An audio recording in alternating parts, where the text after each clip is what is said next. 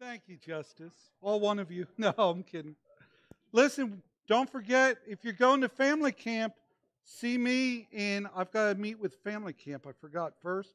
We've got a family camp meeting in the youth room. It'll take about 10 minutes. Really important. We've got 30 people going to family camp from our congregation this year. There's 140 family campers coming. So I'm excited. It's our biggest camp to date. Let's pray. Father, in the name of Jesus, we bless you, we love you, we thank you for the word of God. Father, I thank you that every promise of God is yes and amen in Christ Jesus. Father, I thank you that faith comes by hearing and hearing by the word of God. Let your word, Father, fill our hearts, Lord. Let it generate change and faith in our hearts. Where there's doubt and unbelief, Father, may it be cast aside and replaced with faith and trust and hope in the blessed name of Jesus Christ. Speak through me, Father, to these your people in Jesus' name. And everyone said, Amen. I want to continue my teaching about the Holy Spirit. And I'm going to touch on some scriptures that you've probably never heard taught in church in your life. You know, I want to preface my message by saying this, and today's going to be a little bit different. You're going to see scriptures up here, but this is going to be a note-free message. So listen, did you know that the Holy Spirit was never meant to be a divider of denominations? That the Holy Spirit came in days of old amongst the Hebrews, my Jewish ancestors. It came upon the prophets, came upon the high priests, and it came upon the kings of Israel. And now in modern times, through the death, burial, and resurrection of Jesus, our Heavenly Father has made the Holy Spirit available for all men and all people around the planet, irregardless of denomination, irregardless of affiliation, irregardless of any of that. The only thing and the only prerequisite is that you're a born-again believer in Jesus Christ. You know, I have the privilege of praying with other ministers every Wednesday. And there are some ministers from all different denominations that are baptized with the Holy Spirit, praying in tongues. And the baptism of the Holy Spirit, even the tongue thing, you know, a lot of churches will bypass any scriptures that talk about that because they're worried about offending people. Did you know that in order for us to see the precious Holy Spirit do what He wants to do in these last days, we need to be more concerned about offending God than offending people? And I will tell you this, that the Bible says if you're ashamed of the Lord or of His word, He will be ashamed of you on that day. Do you know Scripture says that? You can't be ashamed of any part of the Word of God. Now, if there's a part you don't understand, you need to glean understanding, but never be ashamed of the Word of God. I'm not ashamed to stand here and tell you that I'm a full of the Holy Spirit child of God. Not ashamed. There's no shame. Well, what if the world thinks or the people? Doesn't matter, because I'm concerned what Heavenly Father thinks. Amen? What if there's people, Pastor, that use the expression of the Holy Spirit in extreme ways and act all weird and crazy? Well, we know that's not biblical too, right?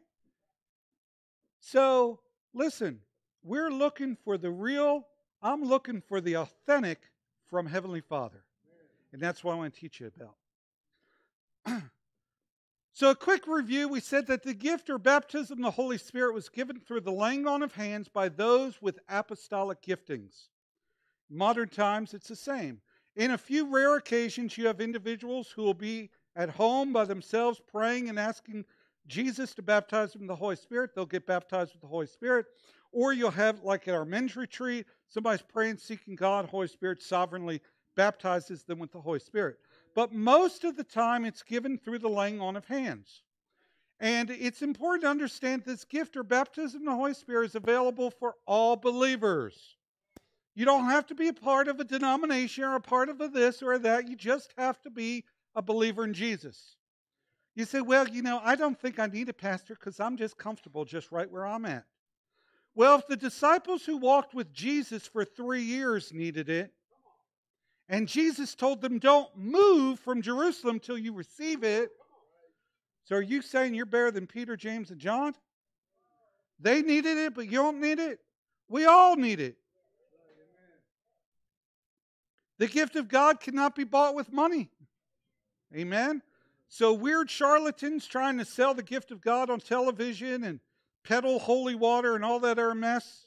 Charlatans. Can't be bought with the gift. Cannot be bought with money. Someone say amen. Quick review. This gift of the Holy Spirit was now for both Jew and Gentile. First the Jews received it, then the Gentiles. It doesn't say for Jews and charismatics. It says Jew and Gentile. All Gentiles. It's not a charismatic thing. It's a Bible thing. Someone say amen. One evidence of receiving the gift was this supernatural prayer language, and that's what I've been speaking about. One evidence. Somebody said, well, you don't receive the baptism of the Holy Spirit to speak in tongues. No, you receive it to receive the power God gives you. Someone say amen. But the tongues come free. Kind of a weird, funny analogy. How many of you ever go buy some running shoes? Amen. You buy them so you can have a pair of shoes that fit. The tongue comes free. Never bought a pair of running shoes without a tongue, have I? Listen, the Holy Spirit wants control of your tongue. Someone say amen. Look at your neighbor and say, God wants control of your tongue. We said last week that the tongue is unruly member, it says in James, right? And it's the tongue that's set on fire in hell. Well, all that is on YouTube. You can catch it because that was last week. That was all just a little refresher review. Now we're on to new stuff. Did you know that the praying in tongues was prophesied in the Old Testament? In Isaiah chapter 28, verse 11 and 12. And you can read the whole chapter on your own time. But these two scriptures, literally, when Isaiah wrote it, was a future prophecy that would take place starting from the day that the Holy Spirit birthed His church. We call it Pentecost. In Hebrew, it's Shavuot. Until the year today, 2022. This is a prophecy of these days. And the Lord is speaking, and He says, for with stammering lips and another tongue, He will speak to this people. Stammering lips. I looked up that word stammering in the Hebrew, and literally it means unintelligible words to your mind. There are words that natural man cannot and will not understand. So when you pray in the Spirit, your mind's not going to understand. I'm not going to understand unless Holy Spirit gives you an interpretation.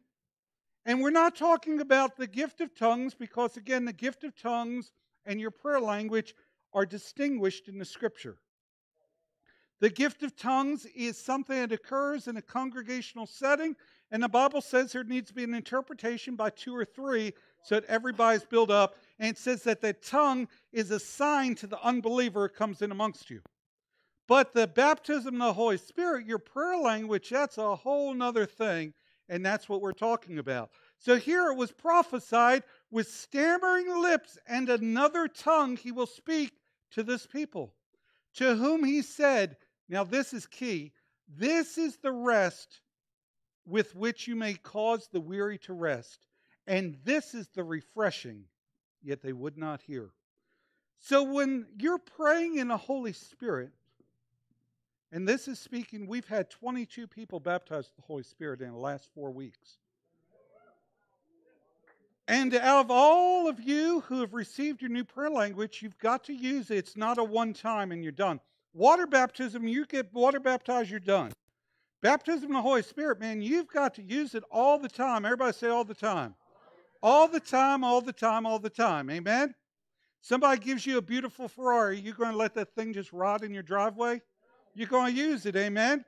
Man, listen, you've got this new stammering lip and another tongue to speak to God. And this is what happens as you begin to use it. He says, this is the rest with which you may cause the weary to rest. It brings rest to your soul. rest to your soul. How many of you ever find yourself distressed because you're overstressed? How many of you ever find yourself going through some battles during the week and you need to be strengthened, right? Listen, you need rest. And the Holy Spirit, as you're praying in the Holy Spirit, all of a sudden, the Spirit of God just causes a spirit of rest and a spirit of, what's the next part say? A spirit of refreshing. This is the refreshing. Everyone say refreshing. This is the refreshing. How many of you know that one day when we do get rain again, it will be a time of refreshing? Amen? A time of refreshing. Lord willing, the heat will go away, even if it's just for a day. It'll be cool, it'll be clouds, no sun, and it'll be a season of refreshing. So the same thing, when you're praying in the Holy Spirit, it allows the Holy Spirit the opportunity to bring refreshing to your soul and refreshing to your spirit. I need refreshing. You need refreshing, amen? So what am I saying? I'm saying that we need to be praying in the Spirit all the time. The Apostle Paul told the Corinthian church, which was kind of a charismatic church, but they were going kind of overboard because they would all come together, and it wasn't prayer meeting, it was service, and they would just all come together and just pray in tongues. And nobody understood anything. There was no preaching. There was nobody getting edified. And he said, look, when I'm with you, I'd rather speak 3 words with my understanding than 10,000 words in an unknown tongue. But then he goes on and says, but I speak in tongues more than all of you. Why? So he could receive that season of refreshing and rest. Where was Paul? In jail most of the time. Being beat up most of the time. Being shipwrecked most of the time. Amen? If anyone ever needed a season of rest and refreshing in the Spirit, it was the Apostle Paul. So an encouragement to us, whether you've been baptized with the Holy Spirit for 3 weeks or 30 years, you need to get back to using the Spirit of God and allowing the Holy Spirit in you to pray through you for what you need. Someone say amen. Let's look at some more scripture. Now, why am I talking about this? Because faith comes by hearing and hearing by the Word of God. These are the flyover scriptures preachers never talk about. Either they don't understand it or they're afraid of offending people. But this is the Word of God, and it is what it is. Amen? I told somebody one time, you have a problem with the tongue thing, you can take it up with Jesus when you see Him. Amen? I didn't do it. This is God's thing, and there's a reason for it. How many of you know God is perfect in all of His ways? He doesn't make a mistake. Someone say amen. Man, just that fact alone would free some of us. People blaming God for all kinds of things. Hate to tell you all this, fault doesn't lie with God, ever. So if fault doesn't lie with the Lord, who's it lie with? Uh-oh. On the last day, John 7:37, the great day of the feast, Jesus our Lord stood and cried out, saying, if anyone thirst, let him come to me and drink. He who believes in me, the Lord says, as the scripture has said, out of his belly, some of your translations say out of his heart, but literally in the Greek, and that's why I put heart in parentheses, because belly is the actual translation. Physically, out of your belly will flow rivers of living water. Wow, what? So if I come to Jesus, there's these rivers of living water that's supposed to flow out of my belly? Now, you ask your average Christian what that's talking about, they're going to look at you, roll their eyes back in their head, they have no idea. And I'm here to tell you, he's talking about the Holy Spirit. I'm going to show you in a minute because he tells us that. And the rivers of living water, that's your prayer language. As you're using that, man, it just brings that refreshing. You see, living water, guys, that's like the water in the aquifer down there in the Austin, San Antonio area. That's that underground water that just is alive. It's called living water. It never runs dry. The aquifer has never run dry. That living water is always there. So this living water is our opportunity to tap into the very essence, the very life of God in our life. I need living water because the world dries me up. Does the world dry you up? Do circumstances dry you up? Does sin and all the things we deal with in everyday life dry up the spirit within you? So you've got to tap into that living water. Someone say amen. So here Jesus in verse 38 says, he who believes in me, as the scripture has said, out of his belly will flow rivers of living water. Well, how do you know it's the Holy Spirit, Pastor? Verse 39 tells us. Oh, imagine that. But this he spoke concerning the what? Concerning the what? Everybody say the Spirit. So what's he talking about? The Holy Spirit, whom those believing in him should receive. Now, some of your translations say would, but the word isn't would, it's should. Every believer on planet Earth should receive the Holy Spirit baptism in their life. Not everyone does, but they should. But it goes back to choice. You have not because you what? Because you ask not.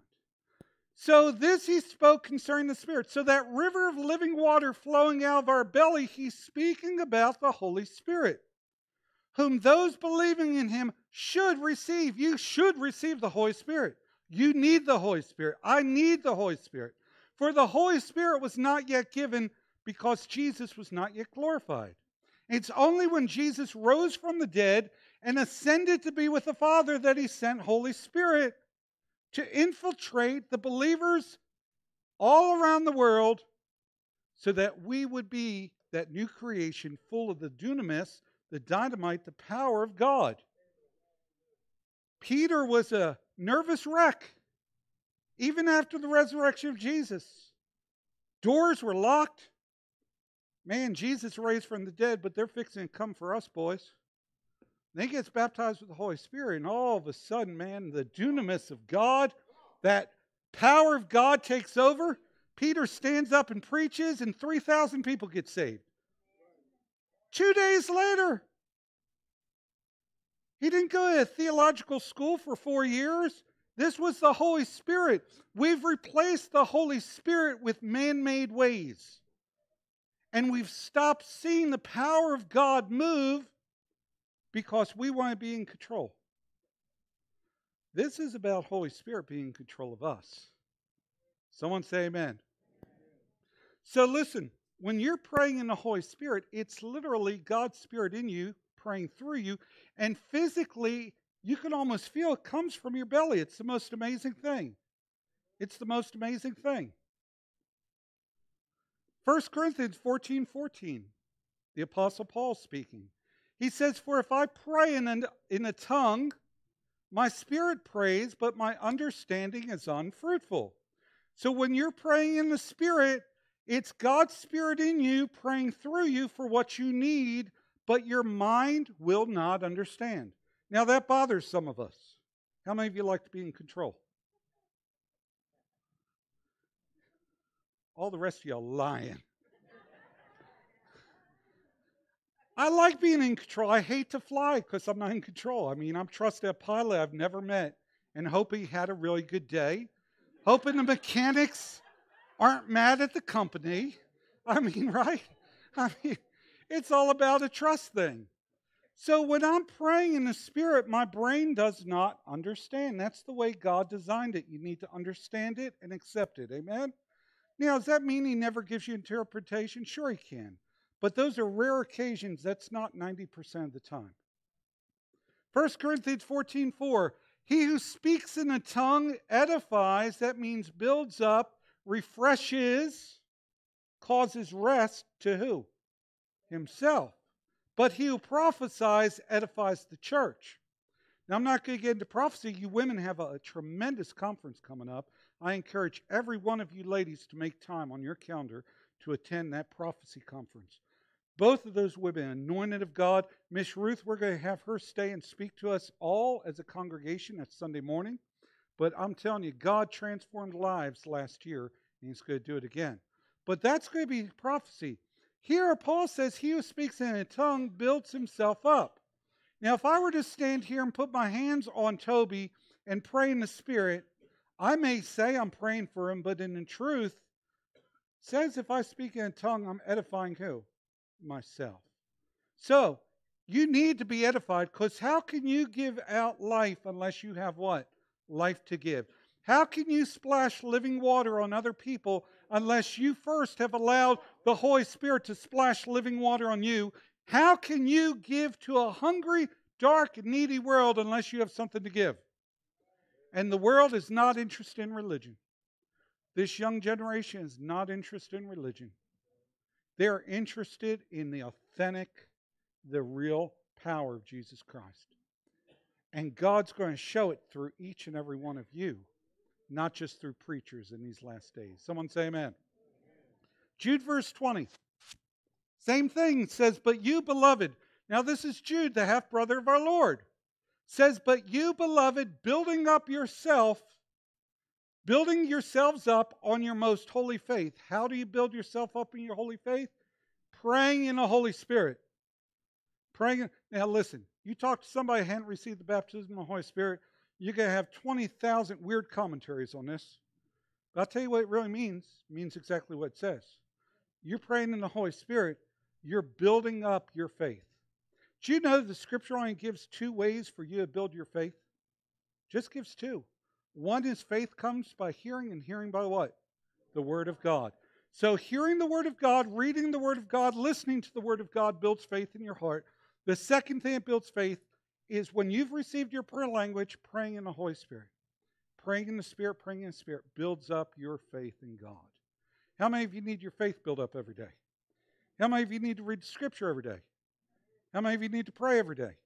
So make praying in the Spirit a part of your prayer. Now, I've shared with you guys what's really beautiful about praying in the Spirit is you can pray in the Spirit anytime because your thinking's unfruitful. I could be in the shower and pray in the Spirit. I could be driving the car and praying in the Spirit. I could be reading my Bible and praying in the Spirit. I could be walking around in circles praying in the Spirit. That's normally, you laugh, but that's actually normally what I do is I walk and I pray. So what I'm saying is it's easy to pray in the Spirit. It's not hard. You just pray in the Spirit whenever you got time. You pray in the Spirit. Amen? Now, how many of you know that you can't do that with your known language, which for us is English, right? I mean, it's hard to be driving. You can pray maybe a few minutes, but it's hard to be praying the whole time on a long trip. It's hard to be praying in English while you're trying to read. Matter of fact, I've never done that. I can't multitask like that. Why? Because you've got to concentrate on what you're praying. You're thinking and praying, which is a part of it, right? But when you're praying in a Spirit, man, it's God's Spirit in you praying through you for what you need. And your mind doesn't understand. Your thinking is unfruitful, but you're edifying and building yourself up in your most holy faith, praying in the Spirit. Amen? Listen, this is first century Christianity I'm teaching you guys, and I'm teaching you something I've been walking in for nearly 40 years. Nearly 40 years. Now, being baptized with the Holy Spirit and praying in tongues does not make you a perfect Christian. You still battle the flesh. Someone say amen. You still got the same battles everybody else does. But now you've got the power of the Holy Spirit in your toolkit to help you. Amen? It's kind of, listen, let me give you a cute little analogy I used to give when I talked to people as a young man about this. How many of you ever used to drive a beat-up jalopy? How many of you still drive a beat-up jalopy? So, listen, I used to have a 1970 Plymouth, was it Plymouth Duster? I love that car. I had a V8. I mean, it was just awesome. And one time I went with a friend of mine, and I thought I was the Dukes of Hazzard. And we went down to a part of South Texas, south of Galveston. I can't even remember the name of it now, but it's Freeport. Went down to Freeport where you could drive your car on the beach. Well, to get to the beach, there was the little drive you could go where there was a dune. So I told my friend, because I thought it would be cool, I was like, look, let's just take the dune. So I gunned my car up the dune. I mean, we were in the air. It was awesome until we landed. Because when we landed, the car stopped moving. It landed and sank past the hubs to the door. 4th of July weekend, we were going out there, light fireworks, fish, and have fun all night long because I was a poor child and couldn't afford a tow truck. All night long, we dug, me and my buddy Alex. And we dug and we dug. And people walked by, they didn't want to help dig, they'd laugh. They say, you're going to need a helicopter to get that out. So I said all that to say this. When you get baptized with the Holy Spirit, it's like taking a Plymouth Duster and adding a turbo boost to it. Okay? Then I would maybe clear the sand and land in the ocean. But we need that turbocharge in our life. Amen? Listen, how many Christians struggle? They're just barely... How in the world are we going to reach the world if we can't even allow Jesus to transform our own life? You can't do it on your own, brothers and sisters. I'm here to testify that you need the Holy Spirit. And it's not a denominational thing. It is a Bible Jesus thing. Someone say amen. Romans chapter 8, verse 26 through 27. Likewise, the Spirit also helps our weaknesses. Now, King James, it uses the word infirmities, means weaknesses. How many of you have weaknesses? Amen. We all do. The Holy Spirit helps our weaknesses. Now listen, if you stopped right there, that should be enough to make you desire to hunger for the Holy Spirit in your life. You need help with your weaknesses. Or are you like, no, God, I got this. No, you don't have it. Someone say amen. For we do not know what we should pray for as we should. How many of you know that's true? Man, I'm trying to pray for my children, trying to pray for my relationships, trying to pray for the congregation, trying to pray for all these things, and you're doing the best you can in English, but you really don't know how you ought to pray for as you should. But the Spirit, everybody say, but the Spirit. I love that, but the Spirit. Man, here comes turbocharge. And He's not an engine man. He's the creator of the universe. It was the Spirit of God that hovered over the face of the deep in Genesis. It was the Spirit of God when God spoke and Jesus brought into existence creation. It was the Holy Spirit that made things happen. And He lives in little bitty me. Mind-blowing. Someone say amen. But the Spirit Himself makes intercession for us with groanings which cannot be uttered. And if you look this up literally in the Greek and research it out, it's these groanings that can't be uttered intelligibly. Where did we hear that word intelligibly before? With other lips and stammering tongue shall I speak to this people. Amen? Stammering tongue. So as you're praying in the Holy Spirit, it's the Spirit Himself praying through you with these groanings, with this other language which cannot be understood. It's unintelligible. If anybody else were to listen in, they would not understand what you're praying or what you're saying. Someone say amen. But it's God's Spirit right here in you praying through you for what you need. That's beautiful. He knows what I need. Amen? God's not Baptist. He's not Foursquare. He's not charismatic. He's not Methodist. He's God. Amen? And there's not divisions in the body. There's only one kingdom of God and there's only one church. And He's saying to His church in these last days, you need the power of the Holy Spirit. Because without Him, you can't do this. Peter couldn't do it, Paul couldn't do it, and John couldn't do it without the Holy Spirit. How much more does little old me need the power of the Holy Spirit to work through my life? Someone say amen. Hang in there, almost done for the day. Now He who searches the hearts knows what the mind of the Spirit is, because He makes intercession for the saints according to what? So you see, I didn't make that up. It's God's Spirit in you praying through you for exactly what you need. He's making intercession for you according to God's will. That means when I'm praying in this unknown prayer language, I'm praying the perfect will of God down for my life. Perfect will of God for my life. Someone say amen. Man, that makes me want to pray in the Spirit even more. I've woken up praying in the Spirit. I've woken myself up sometimes singing in the Spirit, and I can't sing very good. That's probably why it woke me up. Go to sleep praying in the Spirit. Man, you can pray in the Spirit all the time. Why am I saying it? Listen, I'm trying to encourage you guys. You've got to use, all 22 of you plus others, what the Holy Spirit's given you. You've got to use it, use it, use it. Don't be shy. Don't be ashamed. This is the Word of God. This is what you want. Listen, you cannot cherry pick Scripture. That's why the church is so weak. We'll talk about this, but this we're not going to talk about. But we'll talk about this, but not this. No, it's all from God. Someone say amen.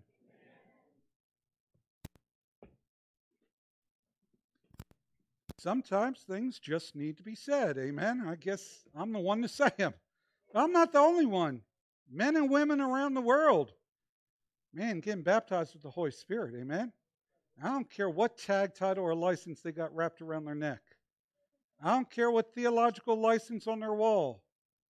None of that impresses God. You better have the power of the Holy Spirit. Joel chapter 2, verse 28 and 29. And it shall come, Peter quotes this in Acts chapter 2, it shall come to pass afterward, says Joel, through the Spirit of God, that I will pour out. Now this is Holy Spirit speaking through Joel. He says in the last days, it shall come to pass afterward, that I will pour out my Spirit on all flesh. Everybody say all flesh. Doesn't say just charismatic flesh. Doesn't say just Jewish flesh. All flesh. Anybody that's willing to go all the way and wants what the Lord wants them to have, all you've got to do is say, yes, Lord.